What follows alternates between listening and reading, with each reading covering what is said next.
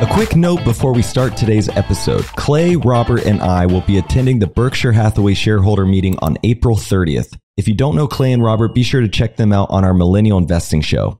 This event is often referred to as the Woodstock of capitalism and takes place in Omaha, the birthplace of both Charlie Munger and Warren Buffett.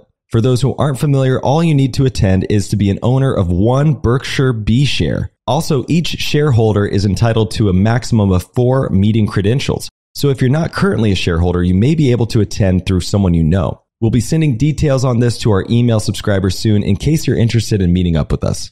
We'll see you there. My guest today is neurophysiologist and billionaire coach Louisa Nicola.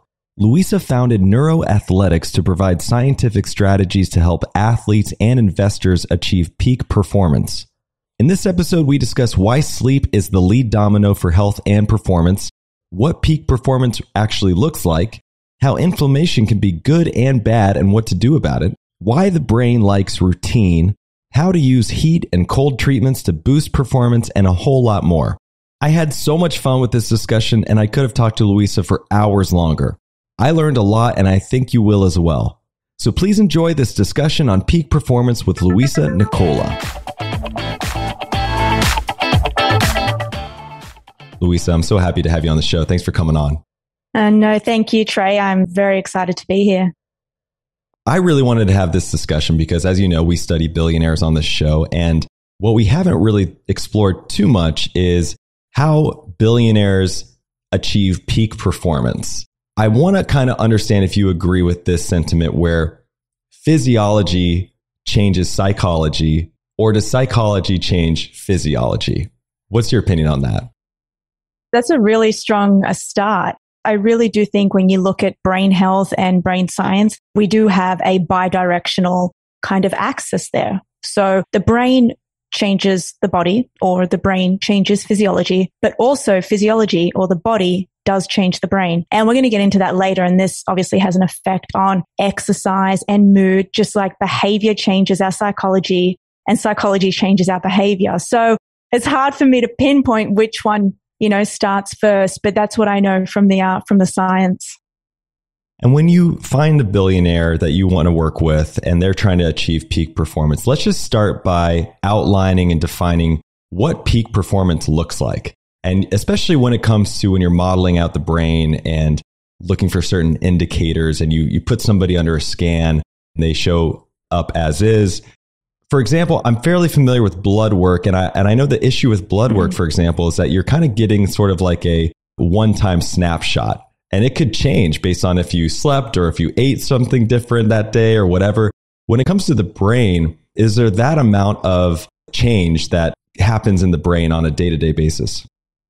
Well, there is. So first of all, let's define what I consider peak brain performance. I started Neuro Athletics back in 2014, and it really came out of, first of all, my love for neuroscience and neurology, and also my love for athleticism. I was an athlete and I was performing at what I believed was my peak back then. So when I talk about peak performance, I like to define it as being at your best every day and not feeling lethargic or not feeling down.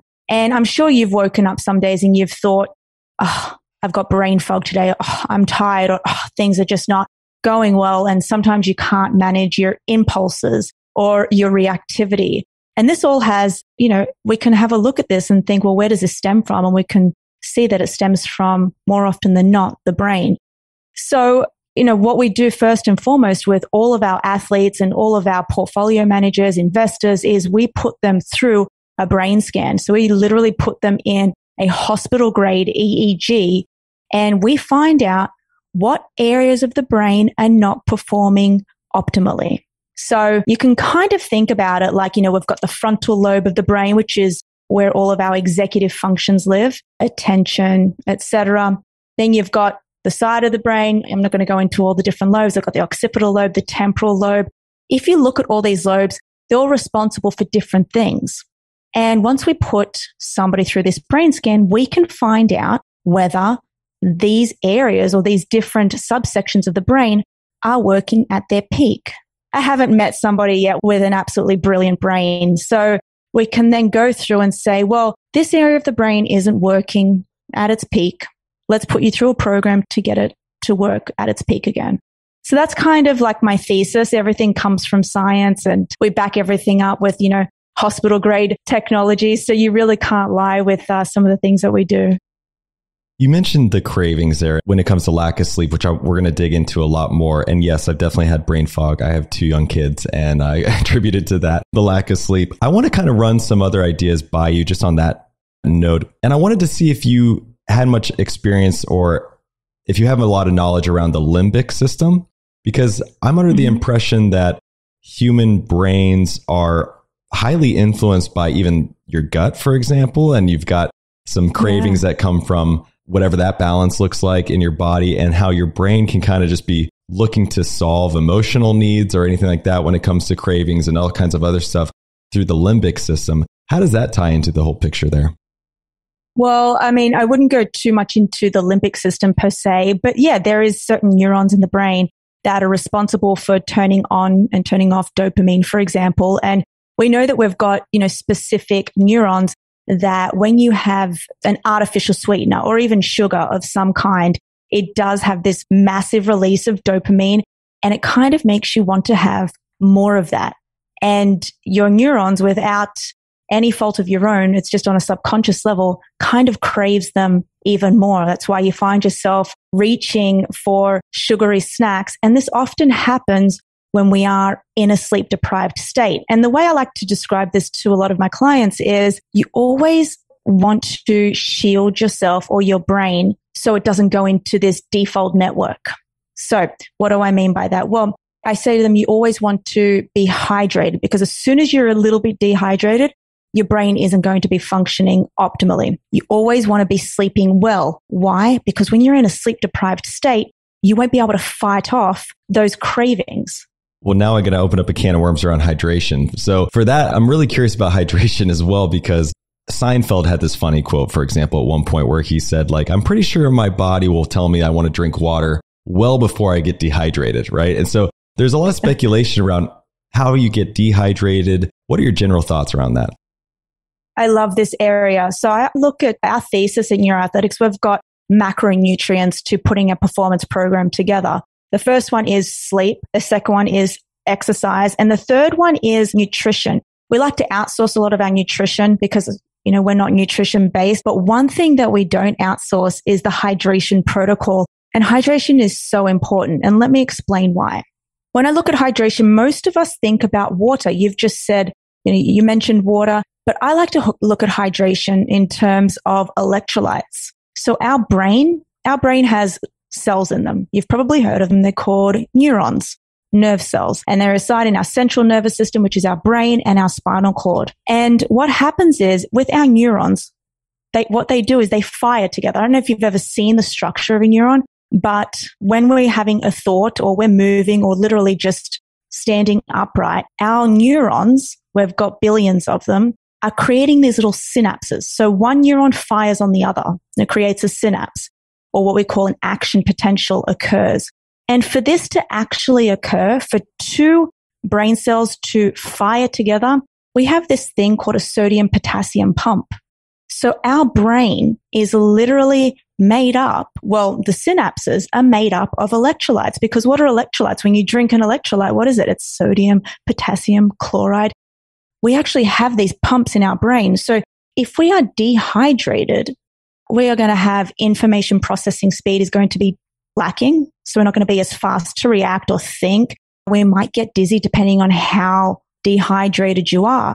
So we have a hydration protocol at Neuro Athletics, and we don't just say hydrate with water. No matter what you're doing, no matter even, you could say to me, Louisa, I don't go out and run and sweat. It doesn't matter. Your brain is such a selfish organ. It is eating up so much of your energy. And the more that you think, the more that you do, the more that you need these electrolytes. So if, I always say it's like a little hack. You should carry around sachets of electrolytes. And you should have them throughout the day, because the moment that you are just even 1% dehydrated, you're going to have thinking problems. If one of my clients has just 1% of a decline in his information processing speed or his thinking or his ability to make sharp decisions, he could lose a lot of money. Yeah, I want to talk about that because you've now not only started out advising and coaching star athletes, but now hedge fund managers, billion-dollar portfolio managers, et cetera. And I'm kind of curious what you often find when you diagnose or assess these people first thing. I mean, because a lot of these billionaires I know, they're drinking coffee all day. They're drinking Coca-Cola all day. They're not really drinking water. They're not hydrating especially. And I'm kind of curious, what is the typical thing you diagnose first or address first? So let's talk about the life cycle of why somebody would come to me. It's generally through referral based. Let me give you a case X study. Louisa, I'm 49 years old. I've been at this game now for 20 years of my life. I don't know what's going on. I'm just seeing a decline in my performance. I've looked at my team. My software's working, but something's going wrong with me and I don't know what it is. I've tried everything. I've consulted with my staff. I've even pulled myself out and let other people make the decisions, but I'm still seeing a decline in my own performance. I'm also getting frustrated and I'm fighting with my wife. I just don't know what to do. That's generally when people come to me. People don't come to me when they're on top of the world. They come to me when there's a real big problem. And so I go, great, get him in the chair. We're going to scan his brain. And we're looking for so many different things.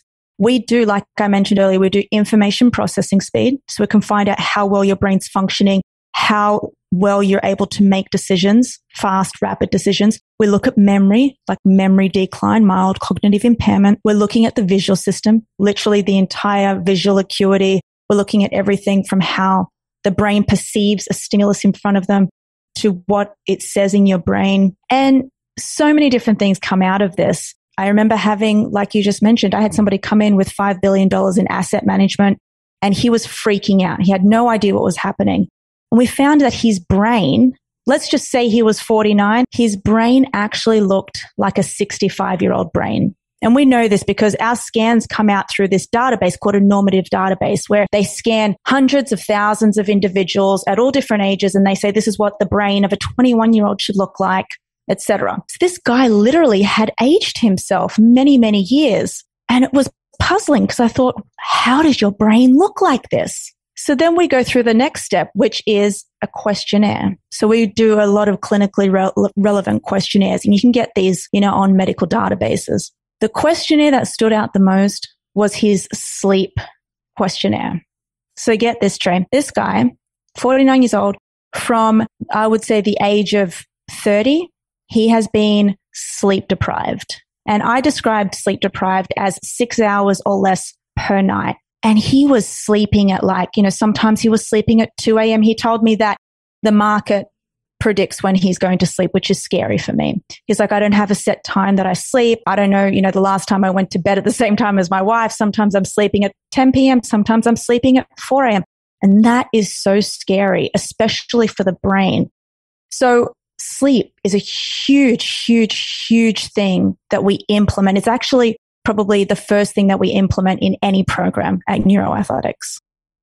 All right, well, let's talk a lot about sleep because there's so many different interesting questions around it. And it does seem like it's the lead domino or the first pillar here that you build off of. So this one I find super fascinating because there's lots of schools of thought around it and you see different case studies as well out in the field from what you can tell, right? So for example, Jeff Bezos, a billionaire we study quite often, has been outspoken about how he's very protective of his 8 hours of sleep. He has to get his 8 hours. Whereas someone like Elon Musk, I mean, he's almost on this Uberman, routine as it's called, where you're like napping, 20 minutes, 8 times a day or something just to fall into quick REM sleep. 6 hours or less. Is that a matter of quantity or quality? Meaning, if you got 20 minutes of REM sleep, is that worth 3 or 4 hours on its own? Or do you really need that 6 to 8 hour window just in one fell swoop? Well, there's so many different things that's involved. It's both quality, it's both quantity. Just to, piggyback off those two people that you just mentioned, you look at Roger Federer, he's sleeping 12 hours a night. You look at LeBron, he's sleeping 12 hours a night. Plus, he's also including a 60 to 90 minute nap whenever he can. And so, it's no secret. You look around and you see some of the most successful people. I don't know if Warren Buffett, I know you guys, study him and speak about him often. I don't know if he's ever spoken about his sleep. I think 90, He's 92 now, right now. And I imagine you take a lot of naps when you're 92. I could be wrong. I mean, who knows? Who knows? But let's talk about a really famous paper that was put out around two or 3 years ago in a very high stringent journal. It was called PNAS. What they did was they took a group of healthy individuals, okay, and they sleep deprived them for 1 week. So they had a control group, okay, and the control group was, they were sleep deprived. The other group was just going about with their 8 hours of sleep, all right? The sleep deprived group, only after 1 week of sleep deprivation, which is 6 hours or less. Oh my God, Trey, the things that they found from this were absolutely amazing. What they found was there was an epigenetic change of 711 genes. You think about that for a second. The human genome has around 20,000 genes. We have 20,000 genes in our human genome, and they're all responsible for different things. You are changing 711 genes just by 1 week of sleep deprivation. So that's around, if you do the math, that's around 3% of an epigenetic change just by depriving yourself of sleep for 1 week. That's the first thing. But this is what else they found. They looked at these 711 genes, and what they found was the ones that are responsible for the growth of new tumor cells were upregulated, and the genes responsible for immunity were downregulated. So this is why when you're stressed or when you're lacking sleep, you get sick. So I have this theory, okay? So that's really scary to know that we're changing our genome, our actual genes, and getting sick and causing diseases by sleeping less, okay? I have this theory, and I put out this post. I have a weekly newsletter. I put out this post saying compound interest can be your worst enemy, because this gentleman that I was speaking about that came and saw me, 49 years old with a 65-year-old's brain, your sleep isn't like a bank. It's not like you can, it's not like where you can pay debt back to the bank. It's if you sleep deprive yourself for a week and you suffer this upregulation and downregulation of 711 genes, you don't get that back. Actually, it compounds. So thinking about this notion of compound interest in finance, and this is what's been happening to him. He's compounding. So he doesn't go on a track to better brain health after that 1 week. No, he does it again. And it's not like it's just, okay, 711 genes. Okay, we're going to start from the start. It keeps compounding and compounding. And what happens over time is you have this underperforming brain, and you think to yourself, oh, why am I not thinking properly? Why am I making bad decisions? Why can't I remember faces and names and things like that? That's really scary. So that's the first thing. The second thing is, let's talk about something really beautiful that happens during sleep. And this goes into the sleep quality. We've got different stages. We've got 4 stages of sleep. You've probably heard of deep sleep. And you've also heard, because you've mentioned it, REM sleep, rapid eye movement sleep. Are these things quantified by waves, like actual frequencies of your brain? Is that how it's defined?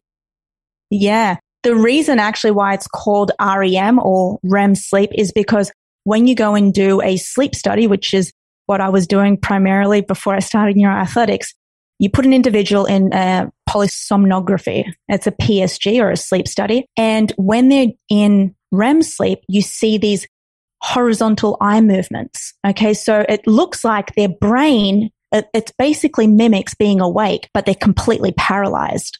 So that's why they're called rapid eye movements, and they're horizontal. Whereas when we look at deep sleep, which is also known as slow wave sleep, on the EEG, there are these huge big waves like that. That's why we call it slow wave sleep. Now, during this time, so many things happen. And without going into too much of the hormones that are secreted during slow wave sleep, I want to talk to you about this system. It's called the glymphatic system. And the glymphatic system is kind of like a sewerage system, but for your brain. You've probably heard of the lymphatic system. A lot of people go and get a lymphatic massage.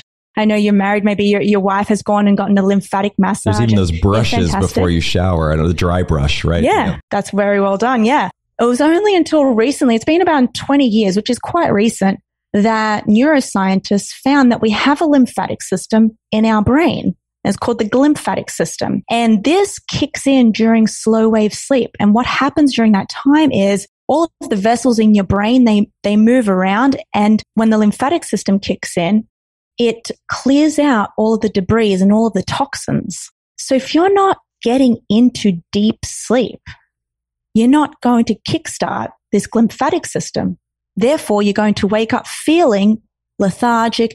That's why we have brain fog. When you wake up and you've got brain fog and you're kind of like, oh, you feel that fog, the kind of the dizziness in front of you. Your glymphatic system didn't kick in. And that's also scary because this is how the accumulation of plaques happen. And we know that plaques are associated, or amyloid beta, I should say, which is a toxin, it's associated with Alzheimer's disease. So that's another bidirectional kind of cause. Lack of sleep can lead to Alzheimer's disease, but Alzheimer's disease also, once you have it, you find it hard to sleep. So it's just, sleep is probably the most underrated high performance tool that an investor or a billionaire has at their disposal, and it's free. We just had Tony Robbins on the show. He's got a new book out, and in the book, he highlights a study from UC Berkeley where apparently... With Matthew Walker? I believe so, where they essentially, he said that they surveyed, 1.6 billion people or something like that, but it's not that they actually logistically put that together. They were just basically looking at the fact that during daylight savings, during that 1 hour change, they basically saw an uptick in heart attacks and even car accidents. I think it was 24%, this increase just from that 1 hour lack of sleep. And then when you fell back and you gained an hour, less heart attacks, less accidents, etc. So just gaining that 1 hour is super interesting. You kind of highlighted for me what sleep is to some degree, especially calling out the two really seems like most important stages. What are the other two of the four stages? Oh, well, that's light sleep. So once we close our eyes, we go into light sleep. And then as we move forward, we go into stage 2. Then we end up getting into deep sleep. And then we move into REM sleep. And then we come back out again into light sleep and we wake up. So I just wanted to also point out the traffic accidents that you mentioned. But wonderful study that was done on NBA players. And what they did was they took a group of NBA players and they put them through a sleep extension protocol. So they got them sleeping an extended, I think it was 1 or 2 hours per night. Oh my gosh, you've got to pull up the study because it was amazing. They saw decreases in reaction time. They saw jump shot rates, like what people were scoring more. It was incredible. So sleep it's a drug. It's everything. So, and it's scary because we all know about it, but why are these people, if money and making decisions is at the forefront of what you do in everyday life, why are you skimping out on sleep? I have so many more thoughts on this, but the one that's on top of my mind is this compound interest you mentioned, say the 46-year-old who looked like a 65-year-old brain-wise, is that reversible? Meaning say you change course and you start sleeping more, et cetera. Are you seeing an improvement on that? Or is that like a done deal? Well, look, that's a biomarker and that's really hard. It's like Alzheimer's disease. You cannot reverse mild cognitive impairment or Alzheimer's disease. What you can do is you can modify your lifestyle factors and slow the process down. So with this individual, I literally said, quit work for 3 months. He laughed at me. He's like, yeah, I can't do that. But it was just one biomarker. Okay, so when we look at the sleep deprived state, that's just one biomarker. So we can't just say, okay, I'm going to get you to sleep for 8 hours and you're going to be fine. No, we had to do so many other different interventions. We have exercise intervention. We got him completely off alcohol. And look, we rescanned his brain and he's not at that 65 anymore. He's also not at 49. He's sitting right now. I saw him, I would say I scanned his brain back in like January 5th around then. And, he's got around a 53-year-old brain right now. So he's going good. He's going very good. He's very deliberate every day. But yeah. Okay, so there is hope. Let's talk. There's hope. Let's talk about achieving optimal sleep. And I know you, for example, have what you call a sleep stack, right? Where you, similar to a tech stack, et cetera. What are the variables at hand? What are the things we can control? And what are maybe some quick fixes if we don't get that night of sleep that we need?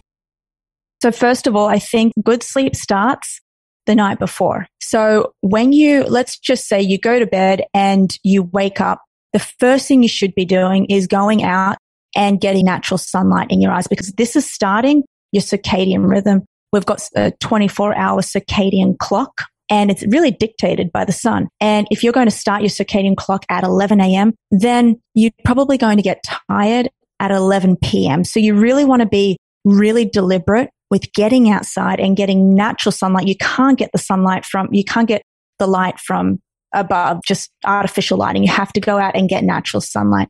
So that's the first step. The second thing is, if you are optimizing for sleep, okay, and you really want to start to wind down and get tired at around 8 p.m., then you really want to stop having any form of caffeine past the hours of 12 p.m. Caffeine has a really long half-life. And, I get people that say to me, but Louise, I have a shot of coffee at around 4 p.m. and I sleep fine. I don't know if they're sleeping or sedating themselves. That's two completely different things. So you really want to be optimizing for sleep for your brain, not just for how you feel. So it would be getting off caffeine. And then as you move further into the night, you want to have a 3-hour window of eating before you actually go to sleep. Meaning if you want to be asleep by 10 p.m., which is the Neuro Athletics kind of method, we want everybody lights out at 10 p.m. If we want you to sleep at that time, you really want to stop eating at around 7 p.m. because as soon as you have something to eat, that signals to your brain that you're awake. It starts to release cortisol, which primitively means run away from the lion. Now, regarding lighting again, around 8 p.m., I would say, or around 8:30, if you can, you want to start dimming the lights so your brain can start to get used to, okay, the sun's going down. I need to start winding down and going to sleep because we have this hormone. It's called the sleepiness hormone. You've probably heard of it. It's called melatonin, and it's secreted by the pineal gland, but it's only secreted in response to darkness. So if we've got artificial lighting coming in our eyes past 9 p.m. or 10 p.m., you're really signaling to your brain that you're awake. So these are some things that you can be doing. And then look, there's some other things that I do, some crazy things. If you saw my apartment, it's like a lab. I sleep on a temperature controlled mattress. So I actually literally control my temperature via my phone. So when I'm in REM sleep, I go down to a cooler phase, and then in deep sleep, it goes even colder, and it helps me. I love it. So just on that note, I've had an issue convincing my wife about something like an 8 sleep mattress, because in her mind, and I think it's an interesting point to touch on, it's sort of like we're looking at screens all day, we're on our phones all day. Once we get into bed, I want an analog experience, right? I don't want to feel like I'm sleeping on some more electrical app, technology that's reading my body, et cetera, et cetera. What's your take on that? Is there any science based on, EMF frequencies or anything like that to be concerned about? It's very low. You get more from literally going outside or flying on a plane, which unfortunately I do once a month. I'm not saying that's good or healthy. But no, look, I've definitely gone down that path because I'm actually hooked up to so many things. I wear, anything from an Oura ring or a Whoop strap. Sometimes I even go to bed with an EEG on, which, just to scan the electrical signals in my brain as I sleep. This is all in the name of science, and I'm not telling anyone to do that. But when you look at the science behind temperature, it's a really big one. And we've mentioned Matthew Walker before, and he speaks about this very frequently. We know from the science and the scientific literature that in order to fall asleep, that's your sleep latency, in order to fall asleep and stay asleep, our core body temperature needs to drop at least 2 degrees. And depending on what we've had, if you've had a glass of wine at night, that's a whole different ballgame. We can touch on that. That's going to raise your core body temperature throughout the night. So it's going to wake you up.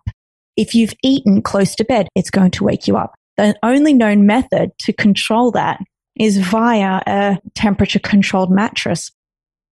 There's a couple points here I want to keep going on. So you mentioned cortisol a minute ago after eating, let's say after 7 p.m. Cortisol is a really interesting thing I wanted to touch on just kind of in general, but I came across a podcast recently where the guy being interviewed was talking about how your body naturally seems to release cortisol around like 9 or 10 p.m. or unless say you've done an exercise that day and you've gotten it out in other ways, but it seems your body has this purge that it will do regardless of if you exercise or not, which resonated with me and my wife, especially because we've experienced an onset of anxiety that is always like at 9 or 10 p.m. Like as soon as we're like getting into bed, it seems like, oh, that's this triggered response sometimes of like anxiety setting in. And we kind of looked at that and said, okay, that's a cortisol release, and have gone to take action to release cortisol in other ways throughout the day, which has helped. I'm curious if you've come across this, if there is science backing this, or what, other purposes cortisol might solve or serve us just in general. Well, look, it depends on your circadian rhythm, but you actually just reminded me of a phenomenon that happens, I think, across a lot of high-performing people. And it's once they go to sleep, they start to think about a lot of things. I got to go to sleep. This is what I've got to do when I get up in the morning. And for some reason, it all comes to us during sleep or as we're about to fall asleep. So you've probably, realized this. If you've gone through a stressful period in your life, you have trouble actually falling asleep. It's not like you get, maybe you get woken up during the night, but you really have trouble falling asleep. And that's because your mind is just racing. It's ticking, it's just firing. So that's, something that you could be having. It's not uncommon, especially for athletes. I'm going to talk to you about this neurotransmitter. It's called GABA. Okay, that's the acronym, and it stands for gamma amino butyric acid. It is our chief inhibitory neurotransmitter. So inhibitory. So it is responsible for inhibiting those action potentials that I spoke about earlier. So when our brain is going 24/7, we tend to have low levels of GABA. So this is why there is a very popular supplement, which is GABA, that people supplement with at night to help them with a racing mind or help them get over that anxiety. So that's one way to overcome that. Another way is journaling. I don't know if you've done this, but if you've ever gotten a journal out, here's a really good hack. When we think about journaling, we think, let's put our thoughts down and really happy things. I reserve a journal that is specifically for negativity, meaning like when you've got all this stuff in your head that's keeping you up at night, you want to just dump it somewhere. Your brain, you need to release it. And a really good way to do that is through just a negative journal. Just put all of the negative things in there, get it out onto paper, spend 5 minutes doing it before you go to sleep. It's like a release. It's very therapeutic. 90% of the coffee at grocery stores is stale. You heard that right. The coffee you know and think you love needs an upgrade. Instead of rebuying the same old, let Trade Coffee send you something freshly roasted that you're guaranteed to love. Trade Coffee sells the freshest roasted and ethically sourced coffee beans from America's best local roasters. They ship free to you as often as you like, whole or ground. Whether you like instant coffee or want the latest exclusive geisha, Trade's real coffee experts taste over 500 roasts and use technology to match you with your ideal coffee based on your taste preference and brewing. Take the coffee quiz to get started. Trade guarantees you'll love your first bag or they'll replace it for free. And help support small businesses. Trade has created over 100 local jobs across the U.S. through their roasters. The coffee is shipped in a backyard compostable bag. You can literally bury your coffee in the bag they ship it in. Their subscription is no hassle. Skip shipments, change your frequency, or cancel at any time. Right now, Trade is offering a total of $20 off your first 3 bags. That's more than 16 cups of coffee for free. I'm so happy you brought up journaling because I have a lot of questions around that as well. So the negative journaling makes a lot of sense, especially at that time of night, just getting it out of your head and feeling like you did something with it. I'm kind of curious about morning routines, and you often find when you study successful people that they have some kind of morning routine, and very often it involves not only meditation, which we should talk about, but also journaling. And I'm kind of curious what your take on morning journaling is. It's something I've had no luck implementing in my life, and I would love to at some point, which is a whole nother topic we should talk about. But my point, I guess, my question off the top here is just, what are some of the benefits of journaling? Can you see it in the brain specifically? Does it do anything for memory, etc.? Like, what's your just general takeaway on it? Oh, look, journaling, I put that in the category. Journaling, I put in the same category as meditation and breath work. So when you look at the human nervous system, we've got the parasympathetic nervous system, rest and digest, we call it. We've got the sympathetic nervous system, which is that fight or flight. And what we're always trying to do is imagine a seesaw. We're always trying to come back to homeostasis, where if our sympathetic nervous system is going up like this, we're trying to do whatever it takes to bring us back down. And the way to do that is to activate that parasympathetic nervous system to kind of bring it back into equilibrium. And a really great way to do that is by journaling or by meditation, for example. So I really like it. We have a lot of our clients on a morning routine, which is very specific. Journaling is not part of their morning routine, but it's actually part of their routine. So we do get them to do that a few times a week, whether it's at night or during the day. It's usually whenever they've got a stressful thing happening. I tell them, don't react, don't do anything, don't put it on anybody, put in the journal. So, but back onto the morning routines, one of the things that we do is, first thing is you get outside and you walk. If you can do it for 20 minutes, that's amazing. If it's only 5 minutes, then that's okay. So you just got to work with what you do, but it is literally get outside and see natural sunlight. And then after that, sometimes they come in and if they're an athlete, I have them visualize. So you've probably heard in sports psychology, visualization is key. We get them to visualize their day, their goals, their training, whatever that is. But it also works on some of my investors and finance guys.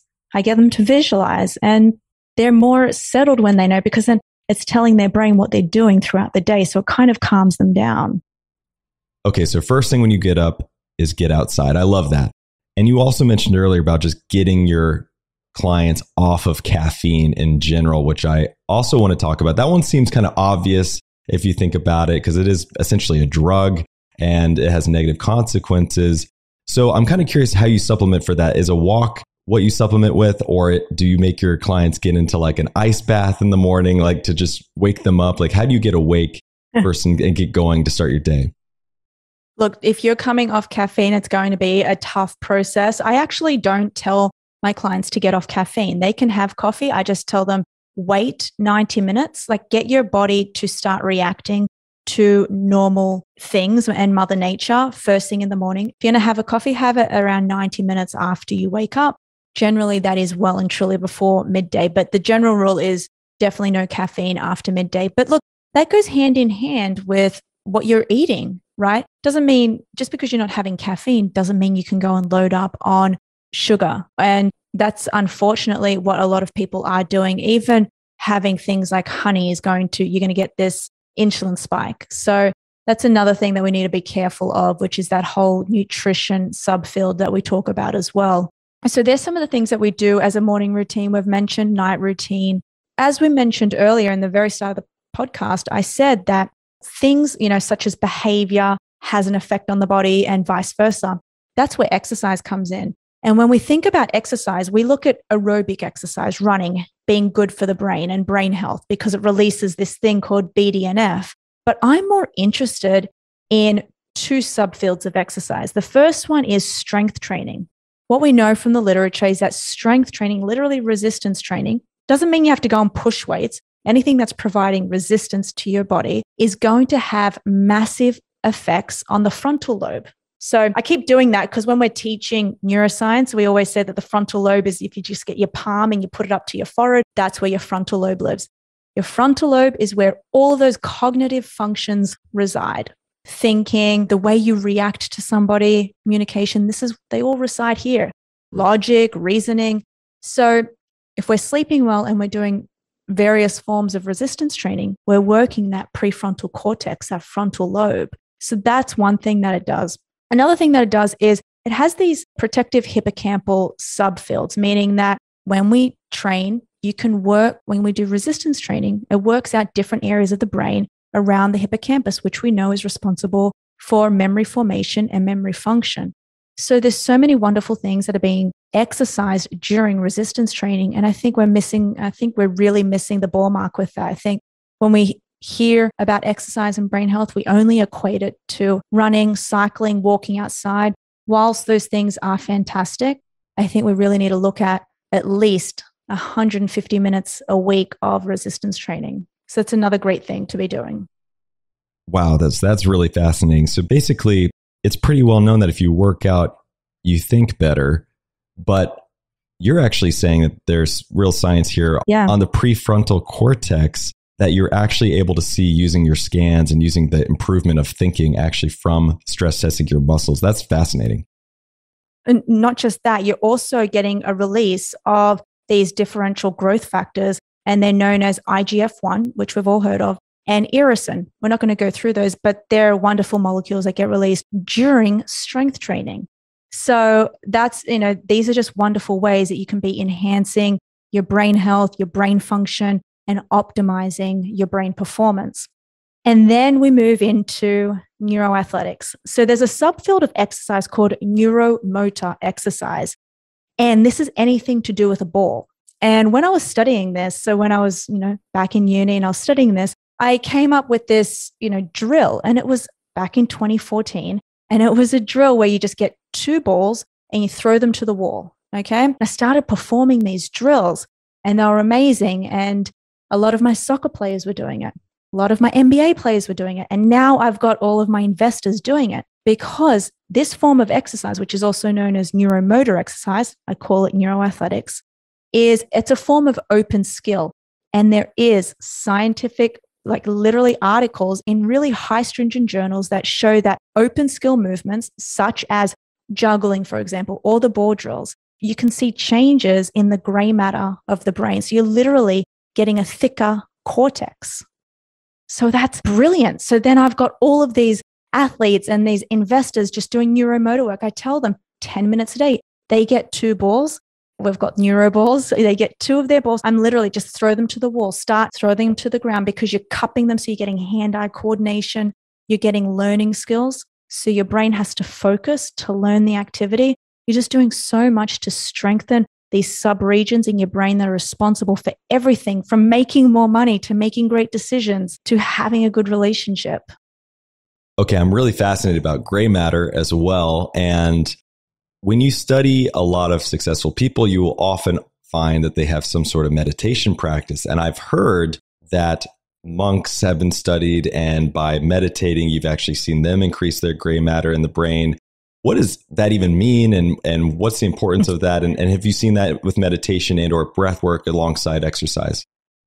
Yeah, I love meditation. I try and stick to my own field, and we do have a meditation protocol that we use, but I'd rather go into breath work because I think when we're implementing a breathing exercise and literally getting more oxygen to our brain and activating that parasympathetic nervous system, which is most likely, I can just, the reason why I say most likely is because I haven't gone in and studied it, is what meditation is doing. I consider meditation just sitting there and doing any form of stillness where you can just calm your mind down. And I think any form of meditation, whether it's via breath work, visualization, or just stilling your mind, is going to pay dividends.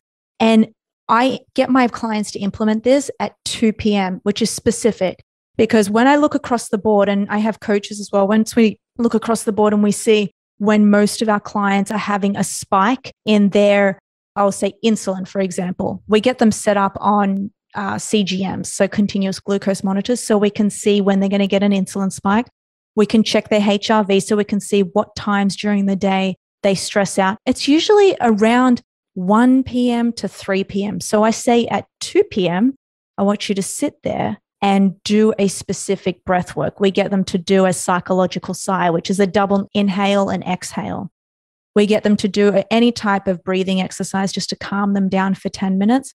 And I have to tell you, this tool it's like their godsend. They do this when they're really stressed out and they're able to make better decisions. They're not going to react in a certain way and just calms them down.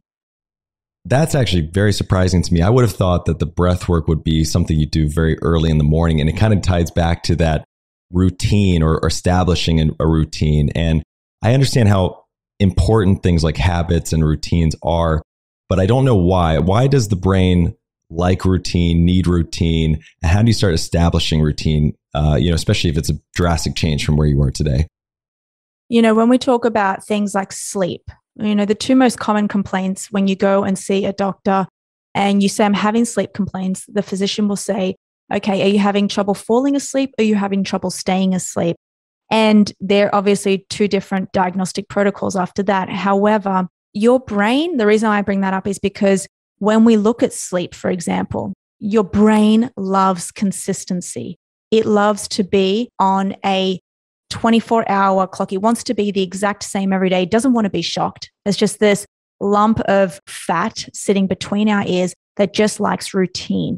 because it's just like the sun. The sun comes up every day around the same time and it sets. And that's how we've been trained back in the cave days when we didn't have light. And you literally had to train your brain to know when the sun was coming up and run back into the cave when the sun was going down. So it likes routine. So if you're going to start anything, if you really want to start a process of getting on the bandwagon towards better performance, whether that's physiological performance or neurological performance, first thing you need to understand is it likes routine. So you have to be sleeping at the same time every day, waking up at the same time every day. Is that a viable option, especially for a lot of people who have children and other stresses? No, but you can kind of get there.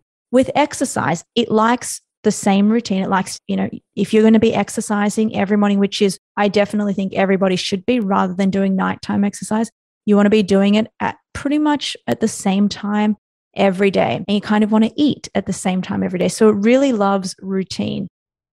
Absolutely. So I was actually a Division I athlete when I was in college. And when I would do those workouts, which were unbelievably difficult, you'd be walking off the field shaking, right? Your muscles would just be shaking and you would be craving an ice bath. And usually that's what they'd have you go do directly after, is jump in this big tub of ice.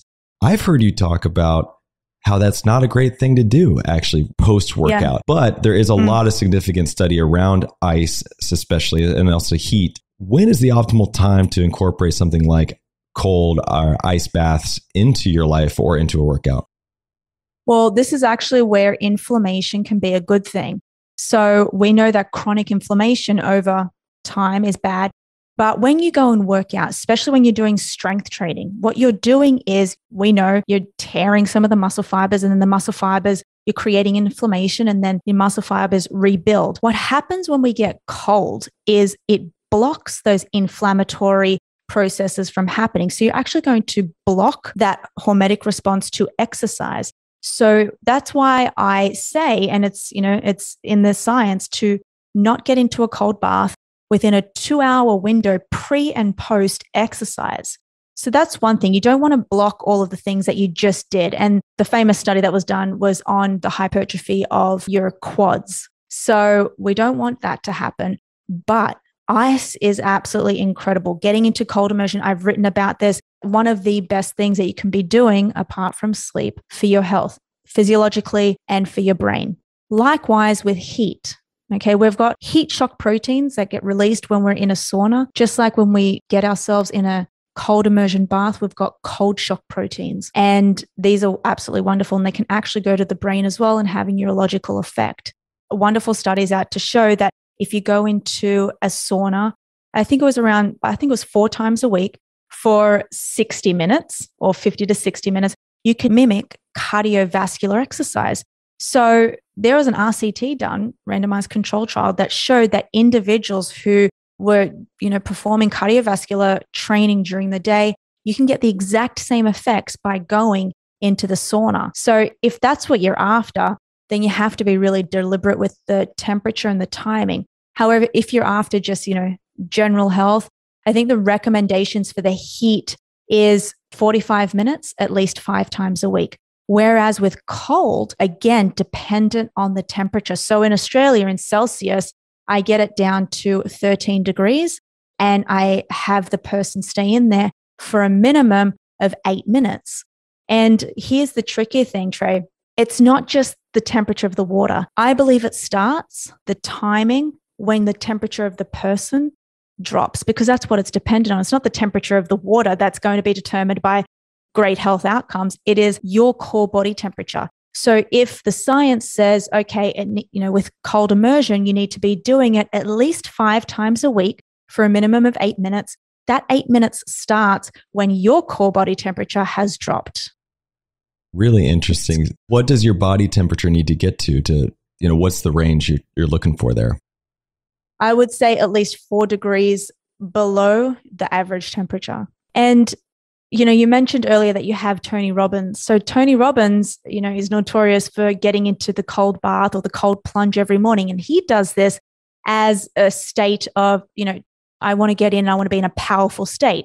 And that's great. But what's happening on a chemical level is once you get your body into this state, once it's cold and you've reached, your core body temperature has dropped, you get a robust release of norepinephrine. Now, norepinephrine can act as a hormone in the body and a neurotransmitter in the brain. And as a neurotransmitter, it is responsible for vigilance and focus and attention. That's why you get out and you feel powerful. And on that, it's correct me if I'm wrong, a 250% increase in norepinephrine release. So it's like drugs, right? So Tony Robbins, as you mentioned, loves the cold plunge. He also has a cryotherapy thing. I think he gets up in the morning and hits it first thing.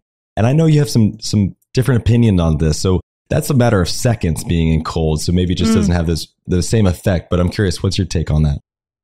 My only take on that is the science just isn't there yet to show the same results. That's the first thing. And the second thing is I try and make a lot of the things that I talk about accessible to the general public. If you look at a cryotherapy machine, I think there are upwards of $400,000 to have one in your home.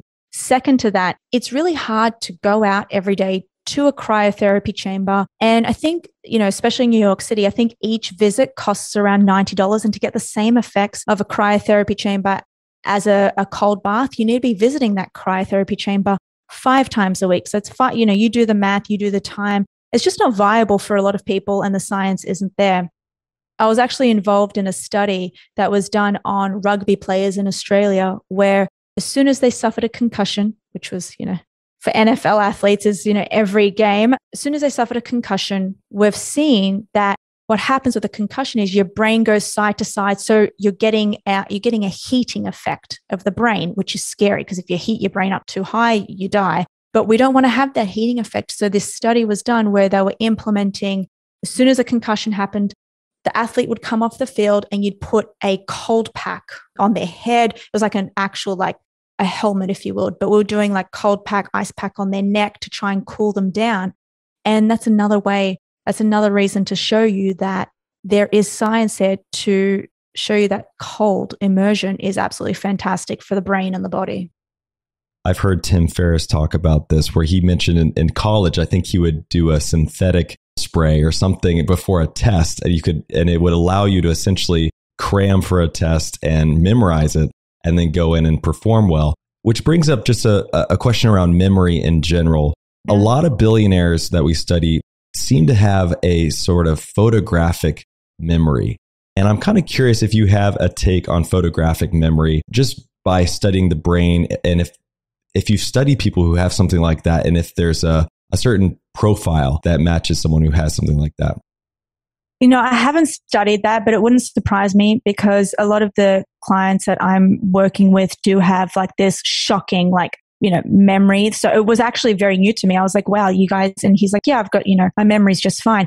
What I think this is, Trey, people think that Warren has these magical formulas that he puts into place, but instead it's not that. He has a century of experience and knowledge. And I think that's what it is. A lot of investors start young, and what happens over time, and this is like LeBron James. LeBron picked up a ball when he was very young. We have this thing called neuroplasticity, which you've probably heard of. It's one neuron fires together, the other one wires together. It's like the more repetitive actions of the same thing, you keep building these pathways in the brain, which we know as habits, and that's via neuroplasticity. That's what I think is actually happening when you talk about this photographic memory, is their ability to keep being on the same topic every single day, day in, day out for many, many years to come. It's just habit formation. So there are a lot of companies out there that sell things like supplements for memory and all kinds of stuff. I mean, how much do we want to buy into that kind of thing? And what have you found to be credible or not? That's a touchy subject because the evidence just isn't there. If they were, every supplement out there would be FDA approved. But I'll talk to you about what the science does say. And just keeping in mind, this is not medical advice for anybody. This is just science. So there are a lot of things that our brain loves. And the first thing is, if you look at our brain, it's basically made up of fat. We know that. And the particular type of fat is DHA. And DHA is one of the 3 things that comes from omega-3 fatty acids. And you've probably heard omega-3s are great for the brain, and they really are. And we have this in all of our training programs. It's like an absolute must that all of our athletes take EPA and DHA. So before I move into that, I'll tell you some of the things that we give our athletes, and I'll tell you the reasoning why. There's also another thing that happens in this nutrition world. Okay, now that we know, that the science says, okay, great, taking EPA and DHA is going to help us over the long term. What happens then? Which company do you buy it from? I think that's where we're going wrong with marketing, because you can literally go and pick up anything off the shelf and it could be laced with God only knows what. This is why I really strongly recommend that if anybody's out there and they're contemplating taking a supplement, obviously from the guidance of their physician, look at the companies, look at where they're manufacturing these products, because I've actually gone through, there's been so much third-party testing being done on some of these things that are sold in CVS and some of the pharmacies, and it's just laced with absolute crap. It's scary. And that actually happens with melatonin, by the way. So if anybody's out there taking melatonin, sometimes the bottle claims that there's 3 grams in there or 3 milligrams of melatonin, when in actual fact, there's 100 times that in there. You just don't know it because it's not FDA approved. So they can really put anything on a bottle. So you really want to be careful about where you're going, which companies. So EPA and DHA, they're forms of omega-3s, fatty acids, and they do wonders. One of the biggest things that they do is they help bring down inflammation. So we've mentioned inflammation before. You get it when you work out. You get it when you're stressed. Inflammation isn't a bad thing. Cortisol is like that Goldilocks hormone. It's not bad. Too much of it, which we know as chronic inflammation, is bad. That can lead to neurodegenerative diseases. It can lead to cancer. It can lead to many different diseases. So we really want to be able to balance out this inflammation. So we've got the body inflammation, but then we've got neural inflammation. And EPA and DHA goes in and it really helps you with that. So I have 2 milligrams in the morning and 2 milligrams at night. So during the day, I'm having 4 milligrams of each. So I've always got a large circulating amount of EPA and DHA in my system. 2 or 200? 2. 2. Interesting. 2 grams or 2 grams. 2 grams. Okay, got it. So that's the first thing. The second thing that I always recommend is if you're going, a lot of my clients, like I said, if you're having trouble falling asleep or staying asleep, I really love to supplement with magnesium L-threonate. So you've probably heard of magnesium citrate, and there's 3 different forms of magnesiums. But this magnesium L-threonate is really special because this is the only one that can actually pass through the blood-brain barrier. So we've got this beautiful little protective cap that doesn't allow certain molecules to go into, which is known as our BBB, blood-brain barrier. And thank God we have it, because imagine everything we put in our bodies if it penetrated the brain. A lot of things don't, a lot of drugs do, but magnesium L-threonate goes through, passes the blood-brain barrier, and it really relaxes you. It's a wonderful supplement that I get some of my athletes to take when they're traveling a lot, when they're jet lagged, and when they just want to be able to fall asleep faster. And then every other supplement is really coming at the discretion of their lab work. So we get lab work done. They could be vitamin D deficient, so we'll put them on a vitamin D protocol of 5,000 IUs per day. They could be zinc deficient. There's a number of different things they could be deficient in that will start to supplement. But if I could recommend, or if I could say what are the must-haves, it's definitely EPA, DHA. It's definitely electrolytes, like a hydration protocol, and it's definitely some form of magnesium. So interestingly enough, when you look at a lot of billionaires, I wouldn't say that they're often the profile of like peak fitness or health, right? There's a lot of people out there who, like Warren Buffett, for example, eats McDonald's every day and not the healthiest diet, but obviously one of the smartest guys alive. And a lot of these folks just have such horsepower between the ears that it's just unmatched. And I imagine a lot of it is just tied to like DNA or something, hereditary and et cetera. And so it brings the question up for us mere mortals that are just trying our hand at this stuff. What can we do? What kind of improvement is viable that you've seen to date? Look, if you are coming to me as a 21-year-old, you're going to have bigger improvements than if you're coming to me as a 60-year-old. At the age of 25, our brain is fully developed. So there's more chance at that age than, at 60 years old. But then it comes down to how deliberate do you want to be? How deliberate are you with your nutrition, with your training, and with your sleep? Because this stuff, unlike personal training, where you go and you see an effect, you look at your body and you see, oh, I'm losing weight, I'm going to keep going. You can't see that. the effects of neurotraining, cognitive training, or neuroathletics comes at a cost of probably around 3 months. It takes a long time to really change your brain, rewire your brain, and to get those effects. So there is change, and it comes after a deliberate effort, and it really depends on how dedicated you are. So I wanted to go on record here that while you and I are recording, you are standing. You have a standing desk, it looks like. I am sitting, unfortunately, that I'm ashamed of. But I hear that sitting is the new smoking, right? We're sitting all day long. Are you seeing that effect with people? And is that something we should be mindful of as well? Absolutely. This is why we're getting things like standing desks. I got to be honest, I only got this 2 months ago. It's been the best investment I ever made because now I'm standing more. And there's a particular, we're going to have to do a whole new episode on training, but there is a particular type of training that's very well known for longevity and health span. It's called Zone 2 training. You can test what your Zone 2 is, but there's a really famous study that I think was only released, or it's getting out into the media now within the last 6 months, saying that so the recommended dose of Zone 2 for longevity purposes is a minimum of 3 hours a week. So 3 by 1 hour intervals. For those who don't know, what do you mean by Zone 2? So we've got different training thresholds. Zone 1 is what you and I are in now. Zone 2 is when you're exercising, but you can talk comfortably. Then you go to Zone 3, and Zone 5 is like when you're about to die, on one of those ergo bikes, whatever you call them. So Zone 2 training for longevity purposes is wonderful. But this study shows that you completely eliminate all of that Zone 2 training you've done by sitting down and being sedentary. So this is why when I read this, I was like, oh my God. So I opted in for a standing desk. And it's actually like, I reckon if I timed our podcast, now recording, and how many calories I burned, I reckon my heart rate would have been up there because I'm standing and I'm in this powerful state, and you can probably hear it in my voice. So I think it's much better. Well, Louisa, I could honestly talk to you all day. I find this stuff super fascinating. I do not consider myself a biohacker or even remotely close to anything like that, but you're definitely piquing my interest in all these ways that we can kind of optimize our thinking, which then optimizes our performance. We'll have to pause here and save it for another day, but I really appreciate you coming on the show. Before I let you go, I definitely want to make sure you have an opportunity to hand off to our audience where they can learn more about you, Neuro Athletics, any other resources you want to share. Yeah, no, thank you. I've had so much fun being here. Look, I generally put everything out on Twitter, which is just my name, Louisa Nicola.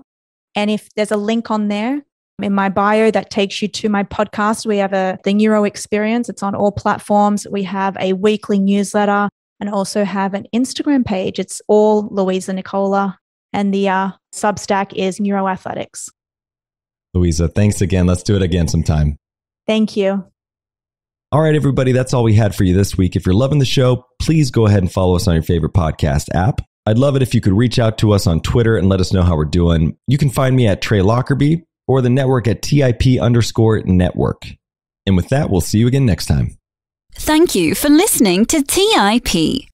Make sure to subscribe to Millennial Investing by the Investors Podcast Network and learn how to achieve financial independence. To access our show notes, transcripts, or courses, go to theinvestorspodcast.com. This show is for entertainment purposes only. Before making any decision, consult a professional. This show is copyrighted by the Investors Podcast Network. Written permission must be granted before syndication or rebroadcasting. Thanks for watching. Make sure to subscribe and hit that notification bell so you don't miss out on the next podcast episode and new investing resources. What are your takeaways and thoughts on this discussion? Let us know in the comments section below.